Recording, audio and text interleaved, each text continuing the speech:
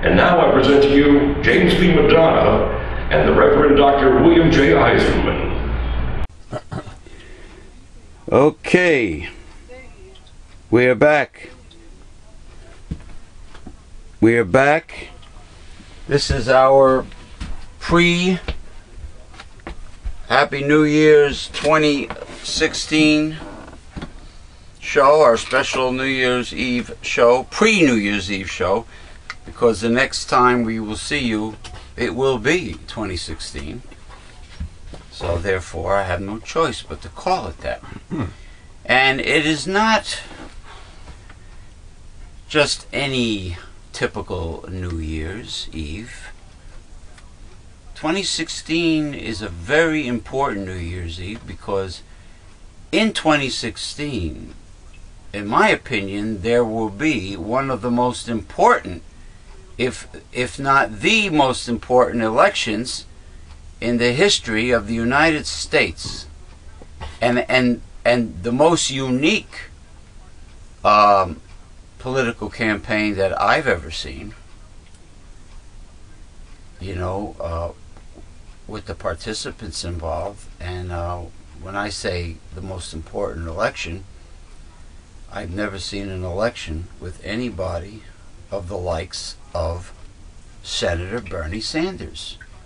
The rest of them were very run-of-the-mill, cookie-cutter, capitalist, two-party system, corporate whore types, puppets as you would say also, for those that are up on things and have normal intelligence. Yes, they are puppets. There are still puppets today running for president, but there was no candidate that was pushing for a revolution, a major revolution. But unfortunately, life in America has gotten to the point, the brink, the edge of the cliff, so to speak. Our society is at the edge of the cliff, like lemmings are before they jump into the Pacific Ocean. And we have, based on survival, we have a necessity for a revolution in society and politically in the United States, where it's not just making things nicer for the mainstream or making people smile more and happier. It's not just that, it's the very survival of it. So I salute this very special new year, 2016, and I wish everyone a happy and safe New Year's Day is kind of like a Sunday holiday, you know, Sunday dinner. New Year's Eve is when people get into trouble. So remember, buzz driving is drunk driving. So safety first, and stay overnight wherever you are if you had too much to drink, or have a designated driver, but they will probably get drunk also.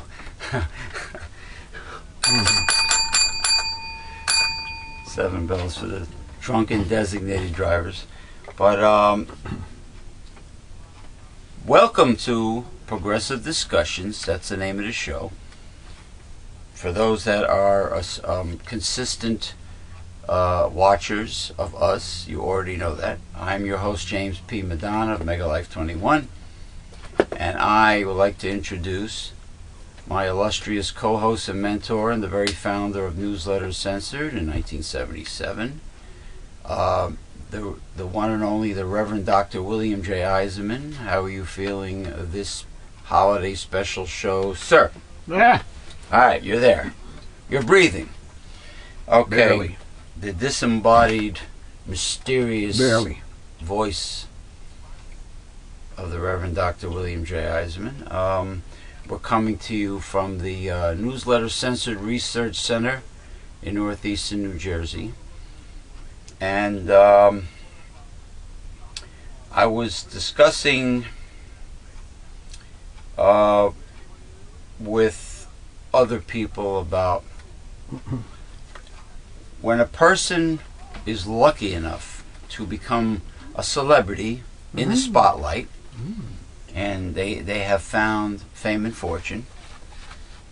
Quite often they take it for granted that that type of career is very fickle and very short-lived, because you might be in the news every day and night, and then all of a sudden, poof, nobody hears from you anymore. You know, remember when they used to talk about Justin Bieber all the time? Now nobody talks about him. Justin Bieber's in the paper today. Oh, really? He did something bad, Second right? page. I didn't even read it. I don't read about Justin Bieber. No, neither do I. I'm just saying that it's a fickle career. The same thing with modeling. The whole thing: modeling, acting, musical performers. Politics. Politics can be very fickle. You can be popular one year, and then you're gone. Don Juan, and then he's gone. And that's just how it is. Now, somebody was sent to prison, I believe, for collecting rainwater on their own property. Oh, geez. So I guess government, or should I say corporations, now feel that they own the clouds in the sky. That reminds me of what my grandfather used to say when I was a kid. Mark my word, they're going to have a meter on how much oxygen you inhale. You know what? He had foresight with a lot of things. Yep. You know, he used to say during pro wrestling TV tapings, he says, "Mark my word, it's going. The society will become more and more bloodlust oriented, where they will bring back the Colosseums of Rome." Well, the gladiators. Well, look at UFC, the Ultimate Fighting competition, mixed martial arts, Bellator. They're trying to take each other's. They're almost there. Yep. They bleed. They bash each other's faces in. They try to take each other's heads off. It's getting there. So, being that my grandfather was a very devoted FDR Democratic Socialist, he admitted it. He didn't even say Democratic. And he used to tell me about Republicans all the time. And it was a lot of the same things you hear today from Bernie Sanders. So he was, I guess people like him did not get any media attention ever. I'm going to sneeze. Go ahead. God bless you. Salute. I don't know why they say that, but because they feel your soul went out when you sneeze. Well, I know one thing I notice is my eyes close when I sneeze. The sneeze has been likened to an orgasm without the pleasure. Okay? Well, the only thing a sneeze does is it removes the desire to sneeze until you have to sneeze again. Well, the orgasm removes the, reflex until you want to do it again. Do it again. Do it again. I know. But anyway, yeah. You know, the same old crap is in the news. Donald Trump continues to say outrageous things.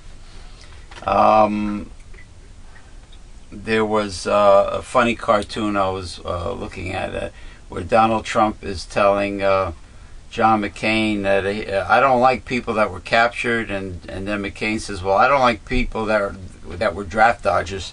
You know, but you know, Trump is Trump. You know, I mean, whether or not he's serious about being president of the United States, I don't know. I really don't know. I tend to doubt it, but you never know. You know, I mean, but he is entertainment. He he does have his insane following, his following with hatred. Yeah. You know, he plays upon these people that are very bigoted, and they love him for it. But he's a blessing in disguise for Bernie Sanders, because people are afraid to debate him in the Republican debates, because he'll tear into these people and expose them. Like he did Alan Greenspan. Oh, really? Oh, that's good to hear. He did? No, you saw the video when Alan Greenspan was before Congress. You talk about Sanders. Yes. Oh yeah, he tore him a new asshole. No, I meant Trump. Like Trump is. Trump. Trump is. Trump won't debate. He'll call names. Trump. Yeah, but that's not debating. But if he has dirt on some of the other Republican candidates, he'll bring it up. No, I'm talking about a debate between a Sanders and a Trump. Oh, forget it. Gee. Forget it. That's like Nikola Tesla debating Gary Busey or something. Yeah. No, it's a cakewalk for Bernie Sanders. Or any Republican versus Bernie Sanders is a cakewalk. I mean, Bernie does a great job debating Hillary Clinton.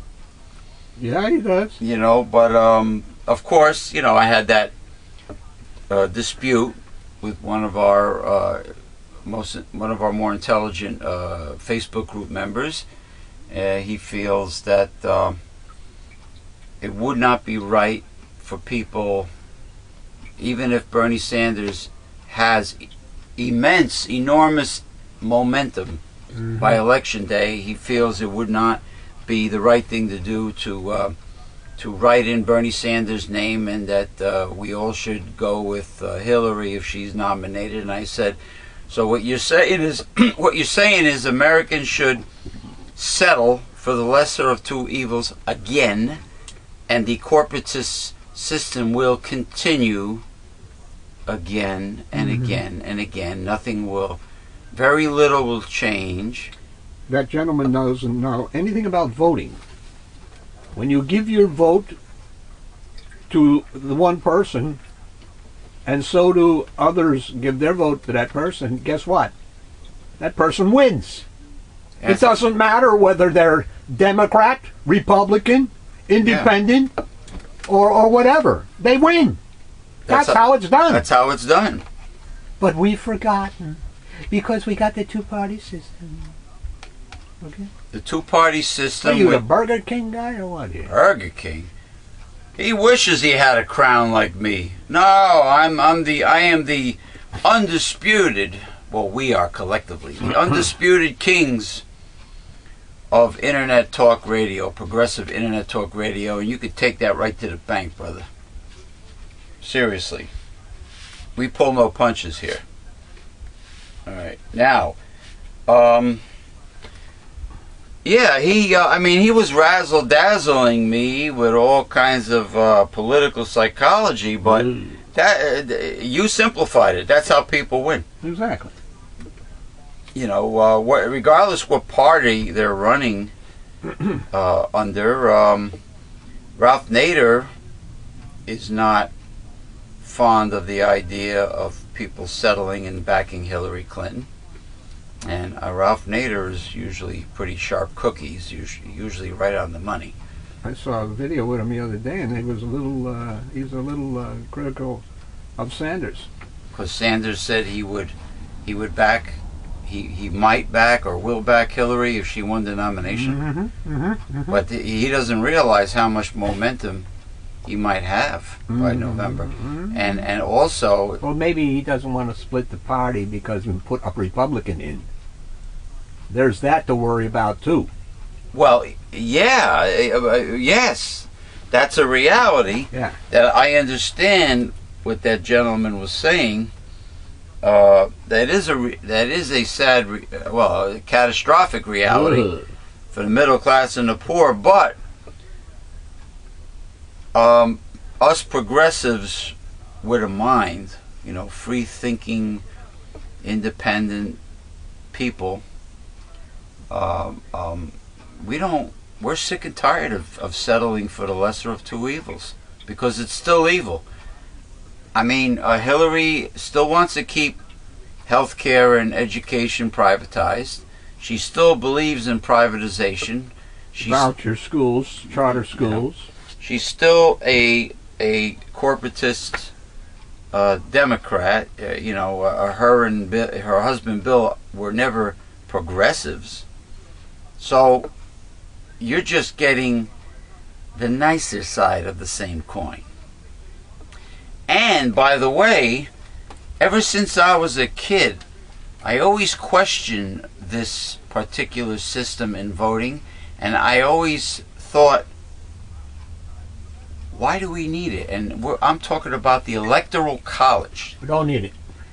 The popular vote is similar to the progressive tax system. You make more money, you pay more taxes. Well, the person who gets the most votes, like the football team that scores the most points, wins.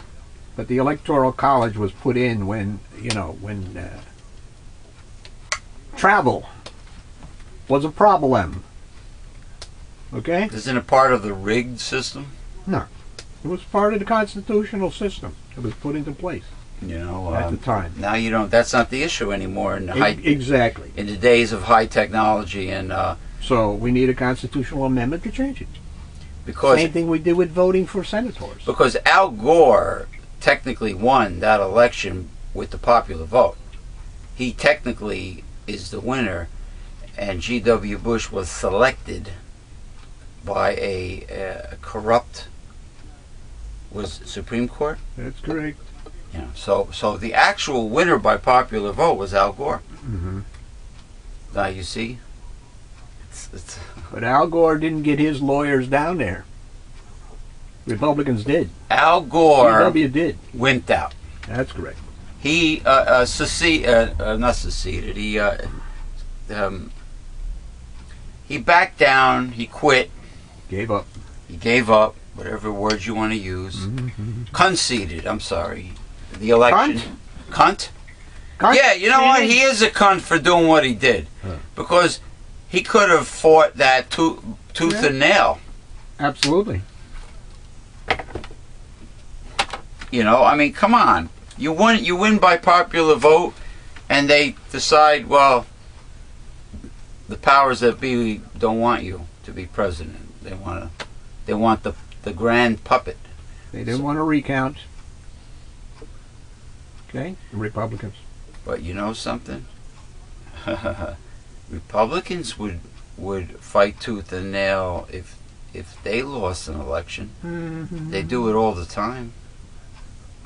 Well, they try not to lose them anymore with computer voting and gerrymandering and all that other crap that they do. Voter suppression. You mean like the voter? They try not to lose anymore. Like the voting booths in North South Carolina, that people voted Democrat and automatically the Republican. Over, yeah.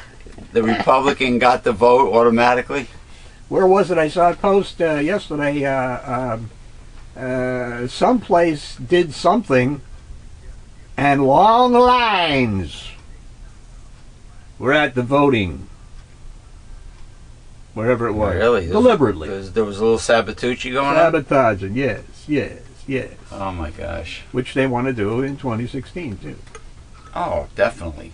Definitely. Hey, look, I don't know how valid this article is, but if Donald Trump wants Sarah Palin in his cabinet... Secretary of State. No, it can't be true. Really? There was a post up there. They had 6 of them. Him as president, a vice president he chose, and Sarah Palin, and another, and another, and another. I think Donald Trump should offer Sarah Palin and her daughter Bristol the job as being his official presidential bed warmer. She belongs in a kitchen cabinet. Sarah is starting to put the dog on. You mean she's showing her age? She's starting to show. She's getting shriveled. Yeah. Yeah. All that cold air up in Alaska, drying out her skin. All right, he should just then he could make Bristol his bed warmer. If his wife doesn't mind, I mean. Well, she's pregnant again. She got, illegitimately knocked up?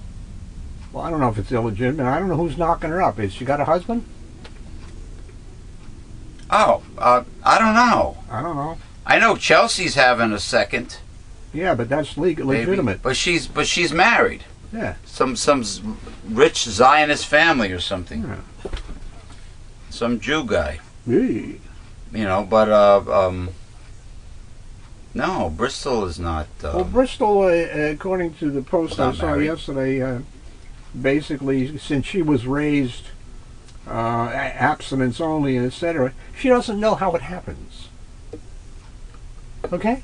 So somebody's putting a dork in there, and, you know, squirting 200 million. Scum guppies. Scum guppies, and one of them are taken. Twice already. So, in other words, she still thinks like the stork brings the baby to the hospital? Most likely. She hasn't made the connection yet between the dork and the scum guppies and the big belly. Okay? So she's that naive, huh? That's what it looks like. She Unless it's deliberate. She never took any moose cock while she was growing up in Alaska? It might be whatchamacallit, a reaction formation against her mother.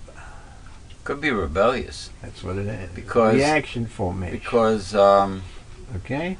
I know personally of an adopted female who was adopted by a financially independent parents. Mm-hmm. Very, very financially independent parents who happened to be right-wing Republicans and evangelical holy rollers. And she, when she became a teenager, from teenage years to adulthood, she had nothing but dysfunction, rebellion, picking the worst possible men to go out with and marry.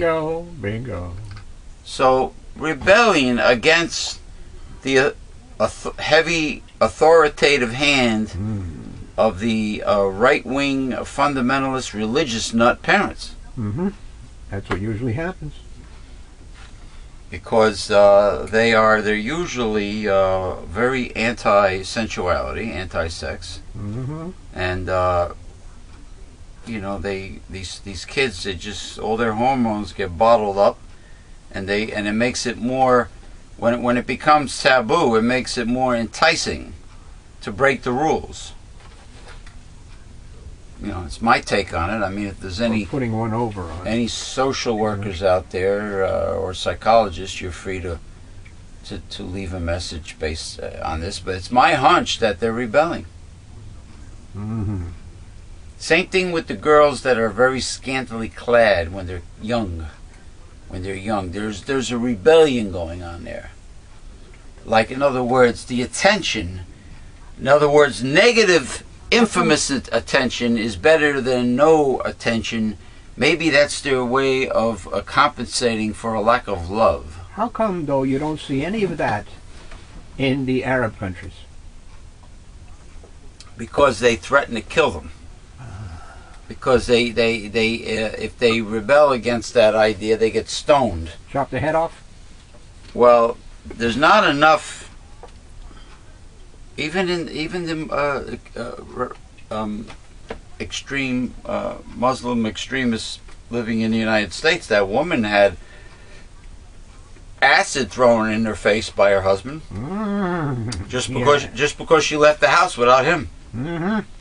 So you know, it's not like India where you had a mob scene. Well, you also have a high population. A mob scene of very angry Indian women that were protesting in a violent way against their role in society there as second-class citizens, having no rights, being raped, and justice not seeking restitution for their rape by men. You know what I mean? They just how's that going? I only heard about it once. I really don't know if... Because as far as I know, nothing's changed. Well, let me tell you something. I'm very glad you said that because I know there's someone I know someone who I'm related to that is, I am convinced, is afraid of his wife. I'm sorry, but he's not only henpecked, but he's pussy whipped. And after many years of marriage, he finally was talking tough about changing things. I can't take it anymore. Enough is enough is enough. Well, guess what? She still has control. She's still winning. Winning. I sound like Charlie Sheen and Donald Trump, right? Winner. I'm winning. Why are they winning? Why do these men... Look, when do people finally wake up and smell that coffee? When they're dead. In other words, they don't change. According to human psychology. In the resurrection, they awake.